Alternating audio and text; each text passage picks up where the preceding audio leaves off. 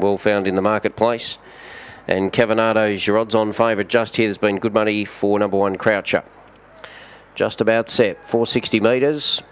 And there's your green light. Ready, race 8 for the day.